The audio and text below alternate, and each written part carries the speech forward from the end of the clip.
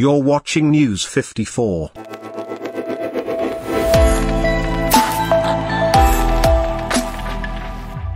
Former Prime Minister Raila Odinga has finally broken the silence few minutes after Azimio One Kenya plane's tyre bursted with section of leaders. Raila has urged Kenyans to remember him in prayers for quick recovery of the affected leaders.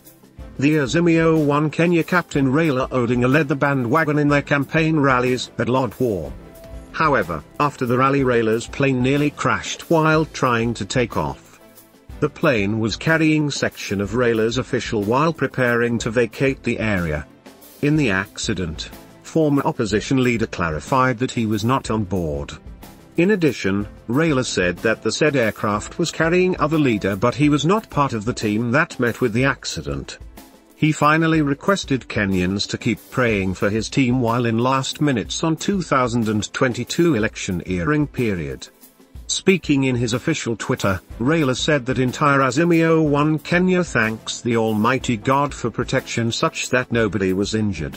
He wrote, "We thank God the Almighty that nobody was injured in an aircraft that was carrying members of our team that had a mishap at the 𝗔𝗕𝗄𝗧 trip. I wasn't on board the said aircraft myself.